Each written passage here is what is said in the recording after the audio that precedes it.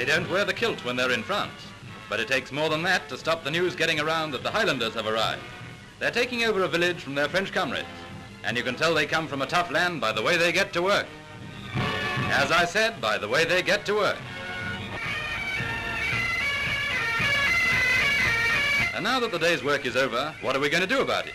It's cold and muddy, but didn't I tell you they're Scotsmen?